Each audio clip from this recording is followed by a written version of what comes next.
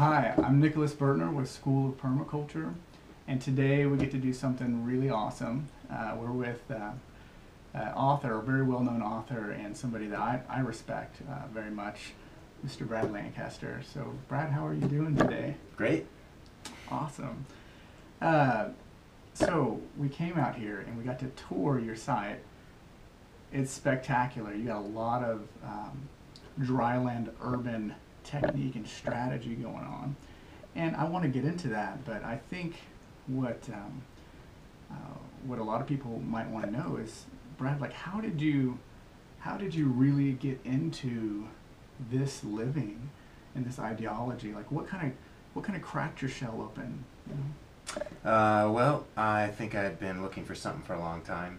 I was tired of seeing problems and saw how our water situation steadily got worse, how the rate of consumption seemed to steadily increase, seeing how the playgrounds, which were these wild areas that I would play in as a kid, were all getting bladed and built upon, and all those natural oases were disappearing.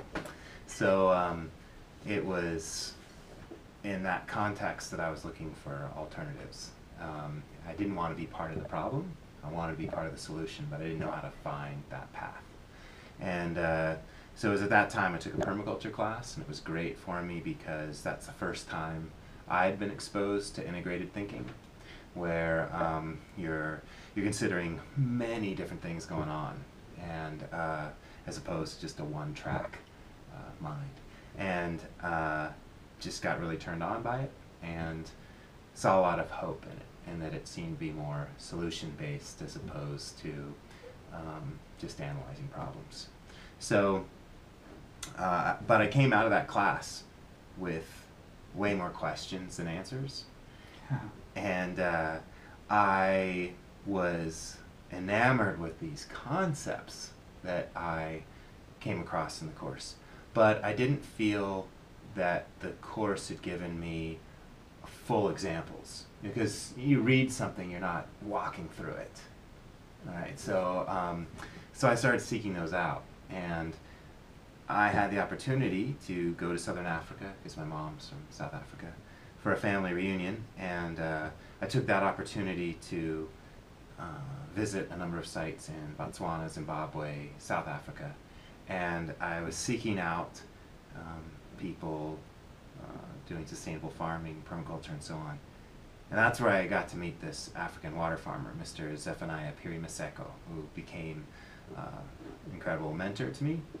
And what was amazing there is he enabled me to see the whole that I was introduced to in the permaculture course, but that I didn't experience in the permaculture course. Mm-hmm. Because he had worked his whole site from the top of the watershed all the way down, doing all these different integrated strategies to improve the hydrology, improve the fertility, improve the production, the wildlife habitat, the passive cooling, the passive heating, and all doing so in a way only using what he already had on site, and only doing it in a way that he and his family could create it and maintain it.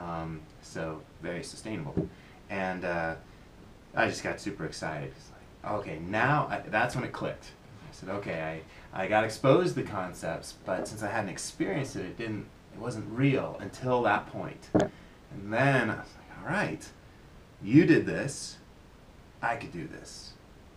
And so at the end of the day, I only spent one day with him, seeing all the work he had done over a 30-year period. I was super impressed. His well levels had gone up, as had his immediate neighbors. But in the area, people were literally dying of thirst because they just kept extracting water, never giving back. Whereas Mr. Peary, the bulk of his efforts were, how do we capture the rain when it falls as close as possible to where it falls, and how do we reinvest it in the soil so that we are building our water resources. The rain is our income. We invest it. The groundwater is our capital. So here in the United States, especially in the Western United States, we're all about living off savings. We're living off our capital. We just keep pumping the groundwater. Basically, really making things bad for those to follow, and for us at the end of our lives. So Mr. Peary shifted all that. It's like, no, rainwater's the income. That's what you work with, and you invest it to build more. Okay. Yeah, wow. That's great. So, seeing what he'd done, realizing it was just he and his family, just hand tools and their sweat that did it, I knew it was possible. And I told him how bad the situation was around water and other things here in Arizona. And I said, you know, I want to go back to that. I don't want to keep being part of the problem. I want to leave. And I said, do you have any advice on what I should look for? And he said, yeah, you can't leave. You have to go back, and you have to set your roots deeper than you ever thought possible. And you have to figure out solutions. Because if you run from your problems, you're just going to plant problems everywhere you go. Beautiful. Whereas if you can figure out solutions, well, then you have the ability to figure out solutions wherever you are. And you might then be able to plant solutions as opposed to problems. So it was the permaculture course that showed me a different way. It was Mr. Zephaniah Piri-Maseko that showed me a realized integrated system. He just has a 6th grade formal education. He has an amazing master's PhD life education. And he taught me that we have the greatest power to start where we are, wherever we are, in our own lives. And he then challenged me to do just that for myself. So I came home determined to try and find solutions. And I knew it was possible because I had seen he had found solutions where he was. I knew things were going to have to shift because I'm in a different place. But, and everything's led from that. And this book came from that because I found that it was really hard to find the water harvesting resource, particularly for an American mindset and all, that was easily accessible and enabled one to assess a site, figure out what to do, and then move forward. Permaculture is a great basis of that, but it didn't go as deep as I wanted it to. So I ended up creating this tool that I was searching for, actually based around the learnings from Mr. Peary. He's the chapter 1 of this book. Oh, wow. Yeah. Wow. Yeah. That's some great insight. That just going through that story kind of had me reflecting a little bit on some things that a lot of people say when they go to a course, which you'd mentioned right at the very beginning, that you needed to see it, like what you got to see with Mr. Peary is you got to see it happen. But before that made an actual impact, you got to take that permaculture design course. I mean, could you imagine him going to see that? Would it have had the same impact on you? No, I don't think I would have been looking for the same things.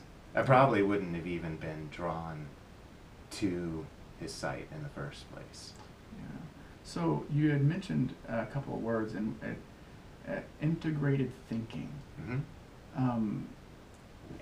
That's very interesting because when people get into permaculture a lot, they do kind of go into, well, it's a banana circle, or it's a food forest, or it's a sheep mulch garden. You subconsciously just now said, it was the first thing that introduced me to integrated thinking. Would you expand a little bit more on that? I don't come into it, I want a garden here. Oh, yeah. I first come into it, what are the patterns going on with the sun? Cool, I got that. Now that can inform if a garden's even appropriate and where it would go. And then I can look at wind, water, other things. So, I mean, I think what, to kind of break that down, see, when we're taking a permaculture design course, it's to learn how to design. But what we don't get into a lot is, okay, now we've learned how to design, how does that actually look when you go onto a property? Yeah. And so what you had just given us was like, these are some of your own operating procedures. Like, You don't go in and say, well, I know, just point blanche, I'm going to put a straw built house in here. You particularly, so this is like almost like consulting, permaculture consulting 101. You go in and say, what's happening naturally with the pattern on this property, and then how can you then remember a permaculture principle that goes in and says, this is what's reminding me of the pattern. That's what you're using the principles for. And then from there, you're able to build strategy and technique. And that's substantial. I mean, that's a permaculture tip of the day from Brad Lancaster. That's how he goes into a property. So, and I'll just distill that down a little further. So I look at it as I start with pattern recognition.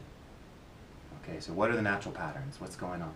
Then I go to the principles, which are just a distillation of the processes. Okay? And then I go from there to strategy. So I'm reading the pattern.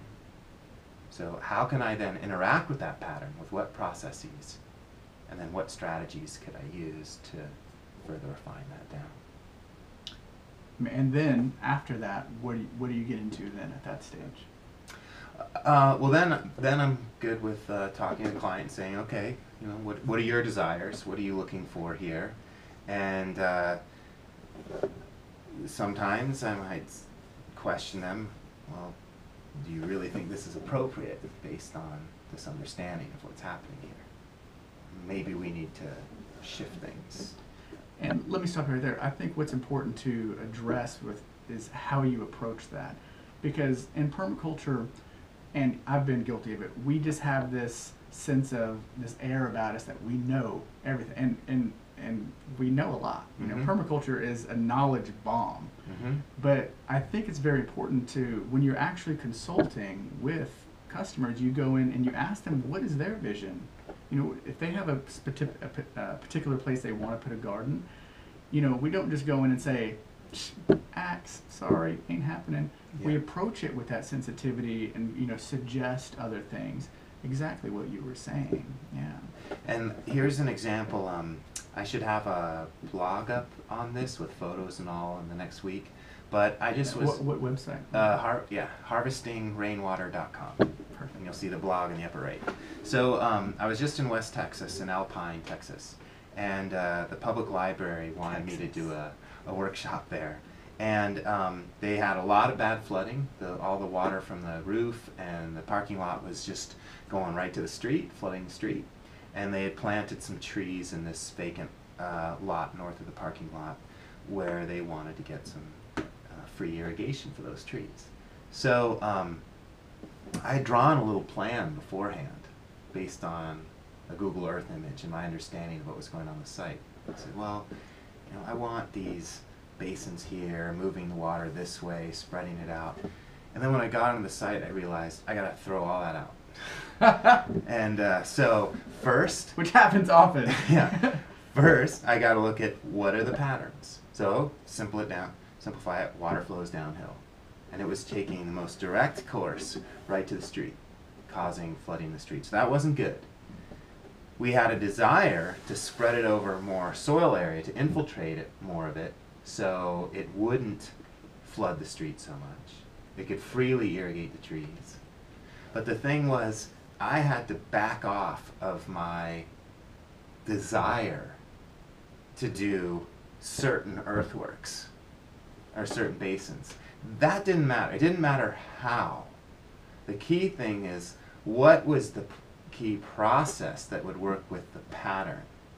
So how could we best slow spread and infiltrate the flow of water?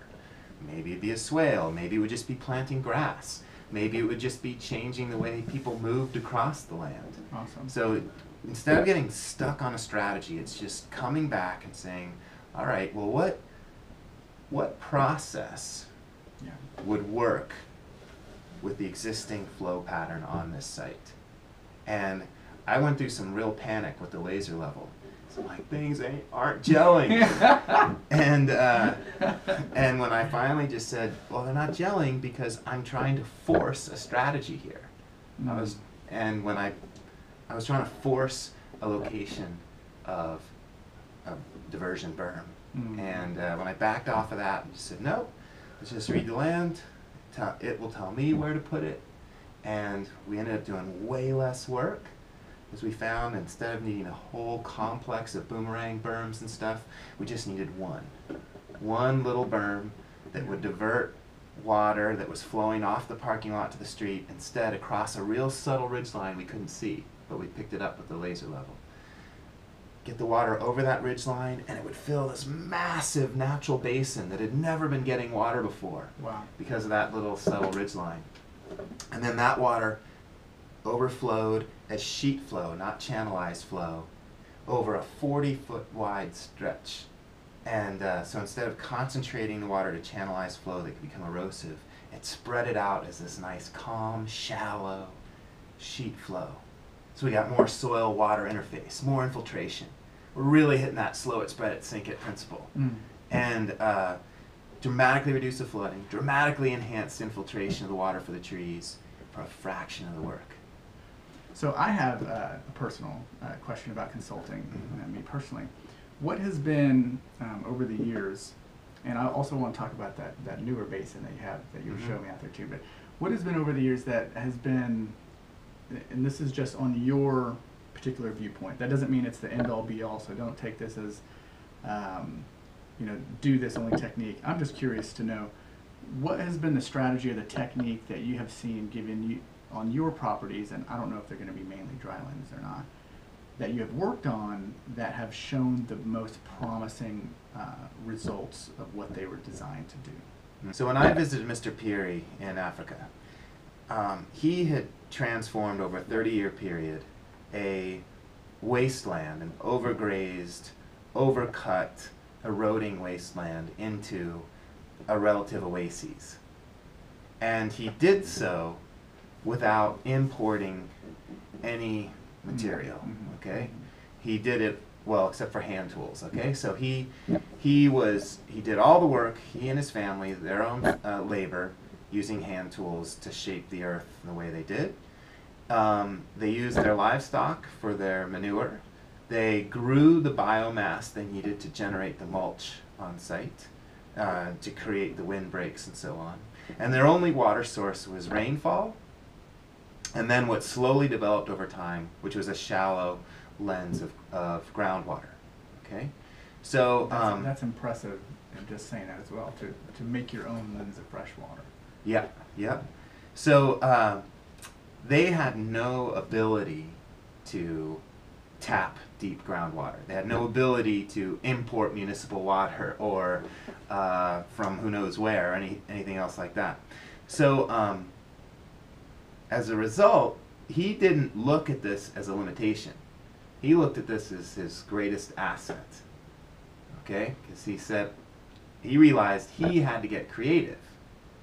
Okay, and the only limitation here was his own creativity in working with what he already had.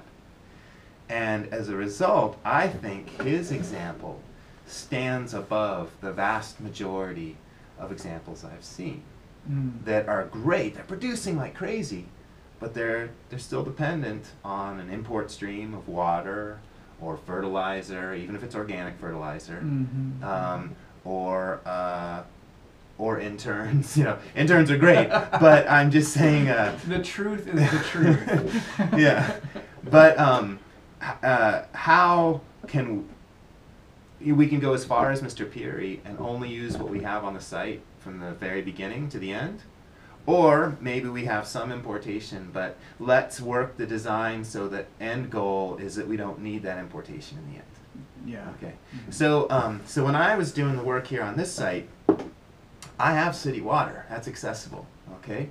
I can go to the stores and buy fertility or other things. And so I've been trying to see to what extent can I just work with what I have here on the site. So the majority of the landscape surrounding and in our property, I am trying to grow just on-site water. Just rainwater and the runoff from the street or a roof here of a building here, and that's it. And so awesome. So that weed won't look as lush as a neighbor that's willing to turn on the city hose. Okay? But if that city water goes down, we'll continue to thrive because we're not dependent on it. And it also enables us to see, well, to become more creative. It's like, wow, well, I got to use what little water I have many, many times, cycling through, okay, first I drink the water, and then I urinate the water, and then that goes to a plant, which further filters that water, and then as the plant grows, it's generating fruit, which I can eat. I'm ingesting that water yet again, okay, and that fruit tree is planted on the east or west side of my building, so it's passively cooling the building, thereby reducing my need to consume water to cool the building with an evaporative cooler, or let's say someone wanted to use an air conditioner. There's water consumption in an air conditioner because of the power that's needed to run it. Okay? So I don't even need to use that. I can instead just use the shade tree in the right spot that's irrigated with my urine and some roof runoff. You actually have a really, really nice urban composting toilet setup, and I think you have a video on that already.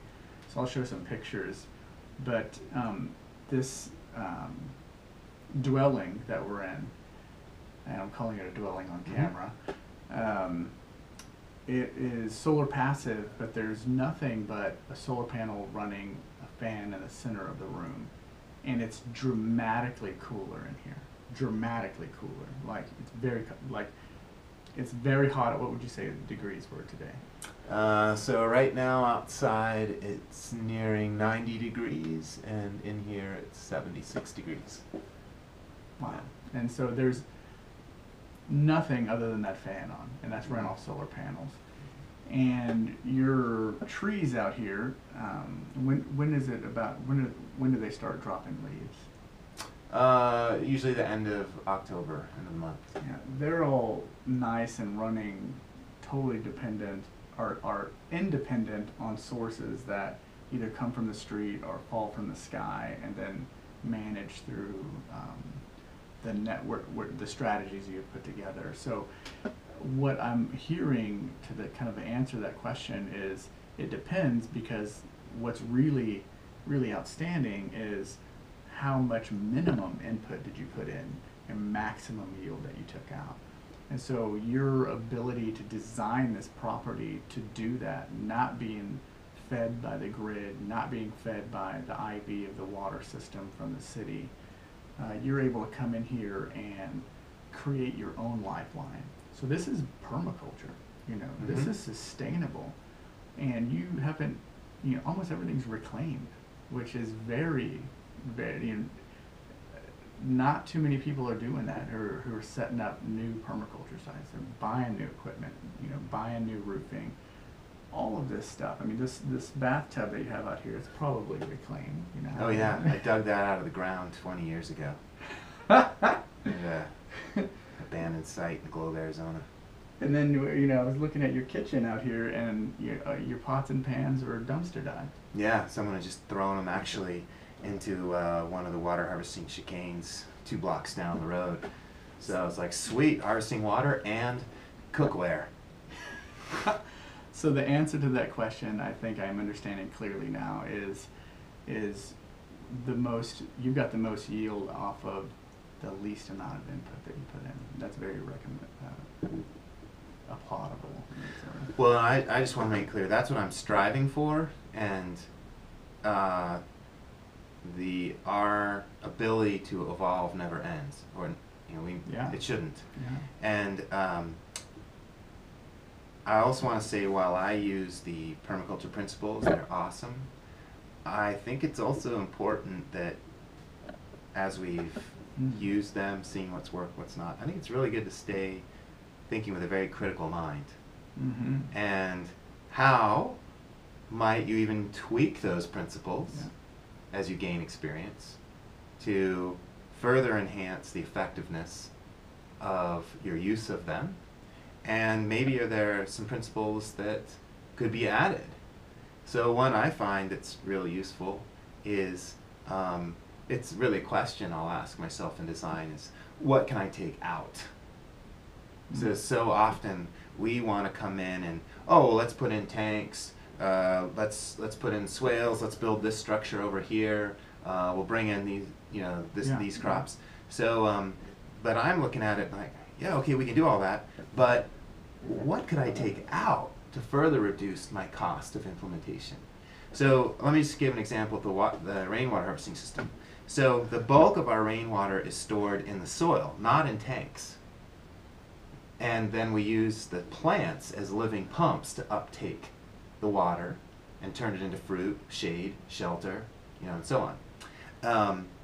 So I always look to beginning the harvest of water in the soil as opposed to tanks, because I already have the soil. Mm-hmm. I already have vegetation. Mm-hmm. Okay? So then, and by doing that, by setting up a system so the vegetation is getting the bulk of its water from moisture harvested in the soil tank, okay, that greatly reduces my need for a manufactured tank. Okay?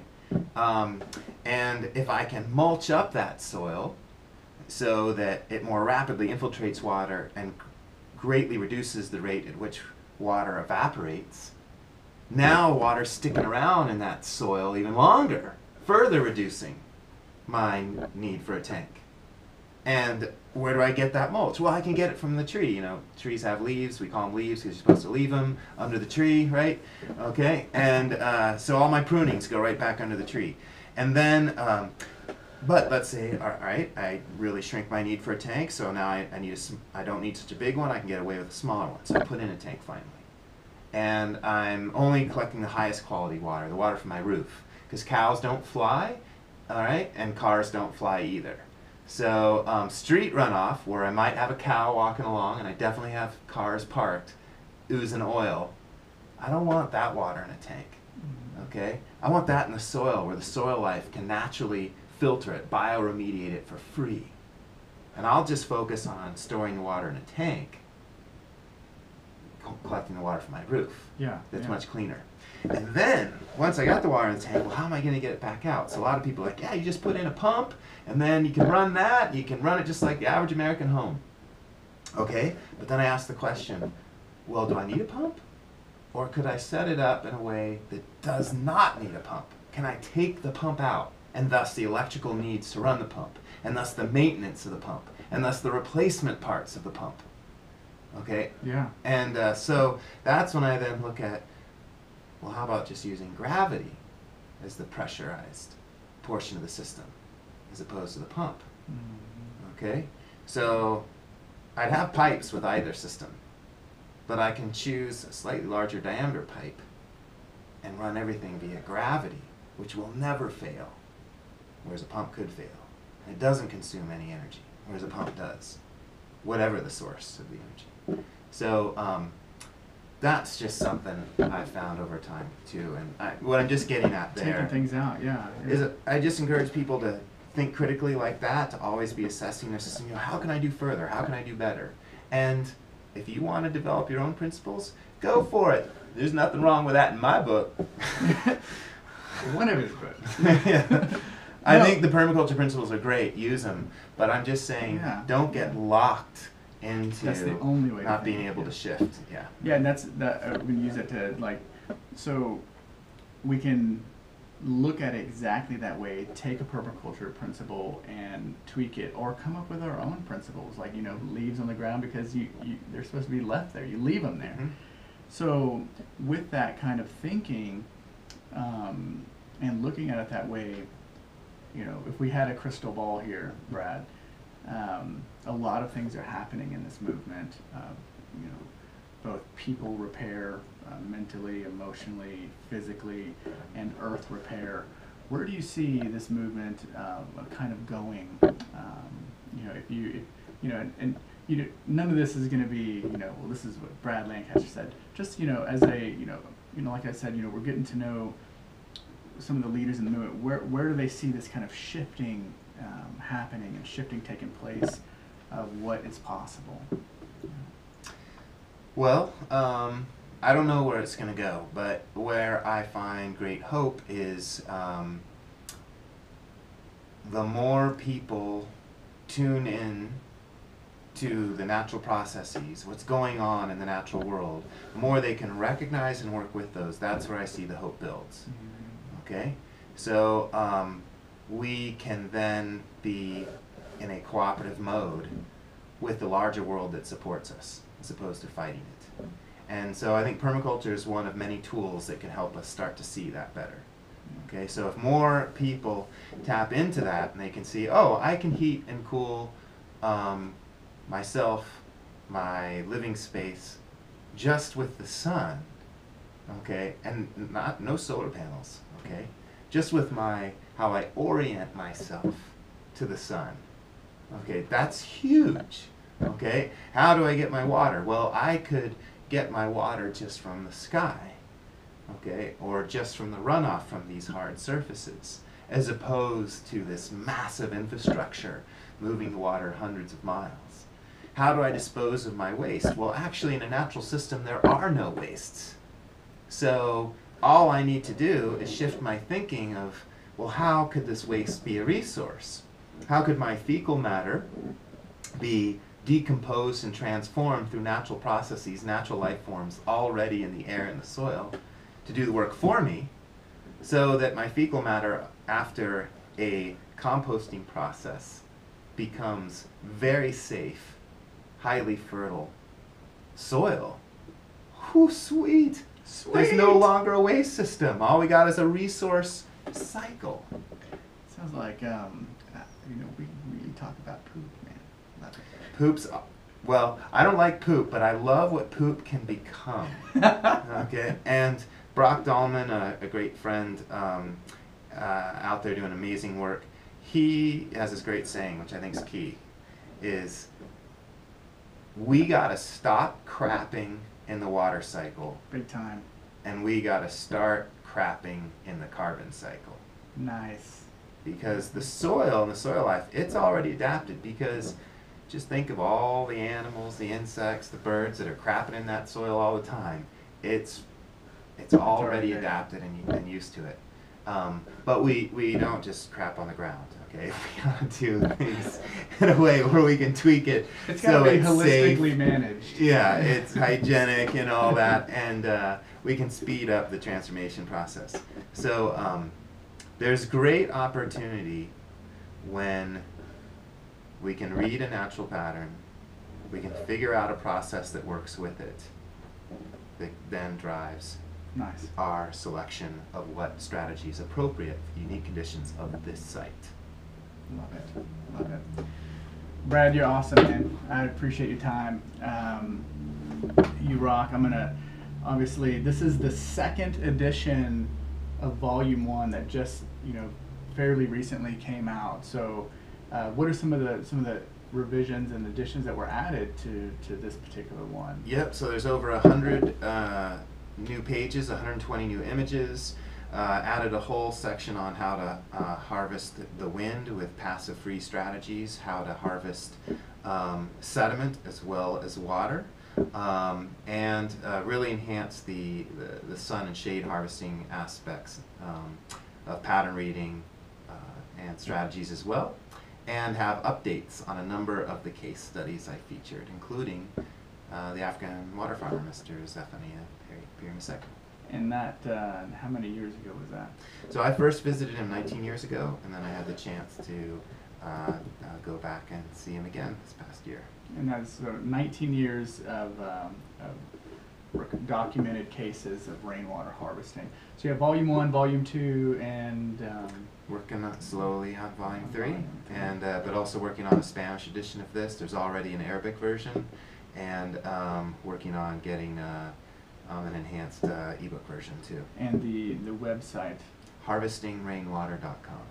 Brad, you're awesome, man. I give everybody hugs on camera. You just all right. It'll be weird. It's cool. And just so we have it, can we play a little bit of air guitar? Would that be cool? Okay. Right, let's do it right. Yeah, I know. Yeah. Mine's a little banjo action. He's got a big, Yeah. yeah. I'll do claw hammer. Little claw hammer banjo. How's that? You're awesome, man. Guys, you rock. We love you. Stay tuned. We're going to keep bringing you really good content. Check out Brad's, all his books, and his website. He's really awesome guy. So that's it. We love you. Stay tuned. We'll see you next time.